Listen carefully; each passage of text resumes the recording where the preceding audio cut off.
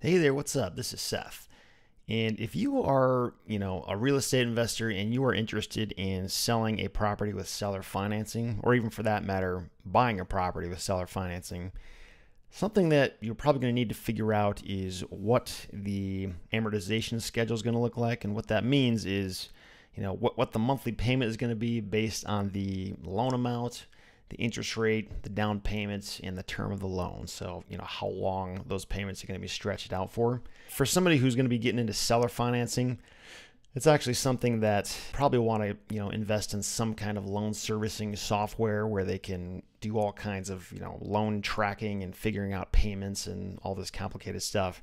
But if you're like hiring a loan servicing company, or if you're just doing like a one-off deal where you're doing this one time and that's it, you may be able to get away with a free option. And there actually is a free loan amortization calculator that's sort of built into Microsoft Excel. So if you have Microsoft Excel on your computer, you should have it right there for free. It should be called either a mortgage loan calculator or a loan amortization calculator, something to that effect. And I've just got this pulled up right now on my computer, and I just wanted to show you how it works because it's really fairly simple.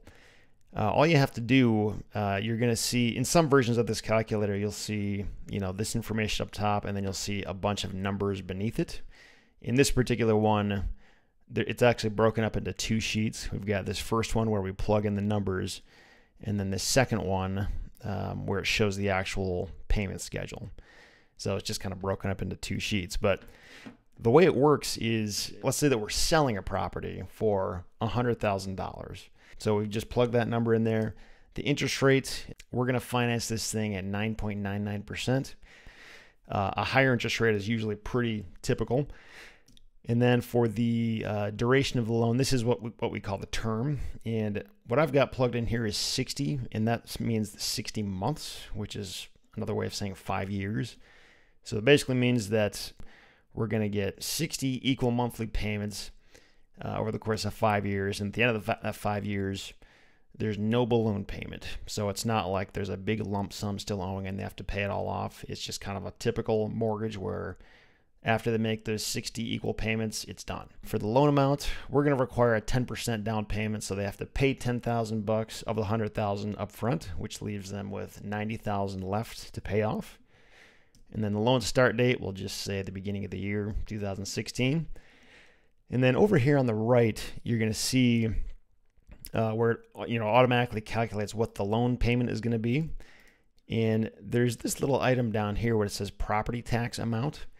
And what that is if you want to collect extra money to handle the property taxes, so that basically, they're paying, the buyer or borrower is paying you this extra lump sum each month. And then you save that up and you handle the payment of the property taxes each year until it's paid off, just to make sure those taxes are paid. That's how I've done it in the past. Another thing you can use this for actually is if you're going to be hiring a loan servicing company to track the loan and handle everything for you, and that's actually kind of what I've moved to over the years because it's a lot easier. A lot of times those loan servicing companies will charge a monthly fee. And that monthly fee can be passed on to your borrower, and all you have to do is add that monthly fee into this property tax amount so that it kind of just gets handled and it doesn't come out of your pocket every single month. As long as you disclose that to the borrower when you close the deal, it's totally fine to do it that way. It's actually fairly normal. So let's just pretend the monthly fee is $15 a month. So we're going to change this number to $390 to account for that fee as well. And that's basically covering property taxes and that monthly servicing fee. And then we go over here to this amortization table, and this actually shows us, the date of every single payment, hypothetically. And then it shows us the balance. It shows us the breakdown of interest, principal, and property taxes that, combines to make up each monthly payment.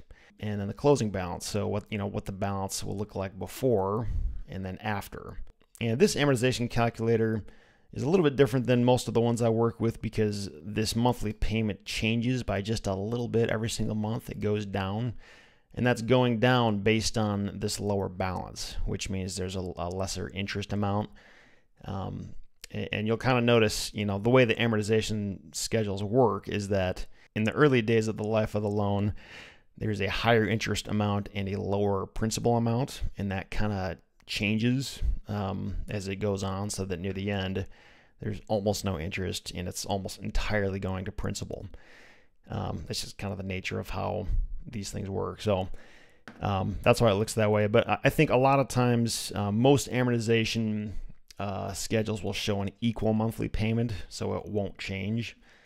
This one's a little bit different, but nevertheless, just, if you're looking for a free option out there and you don't want to spend any money, and if you happen to have Microsoft Excel on your computer already, check out this simple calculator. It's a pretty easy way to figure out, or at least get a ballpark idea for what the monthly payments are going to be based on whatever price you're trying to sell a property at or buy a property at.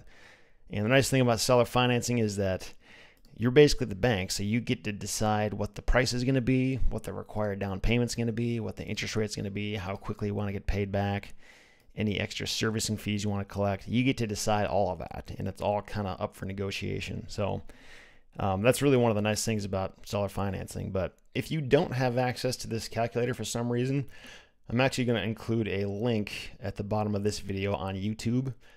And if you're watching this on the blog, I'll have a link beneath this video right there where you can download this calculator for free. So if you're watching this on YouTube, click on the blog post link below, and that'll take you to the blog where you can download it.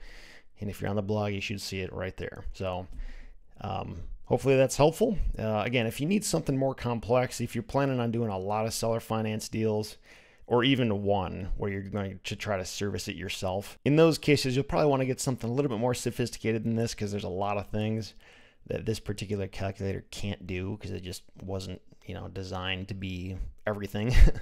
So you might want to look into some alternative options if that's what you're looking to do. But if you just need a quick fix, check this out. I think it could be helpful to you. So that's all. Best of luck. Talk to you again soon.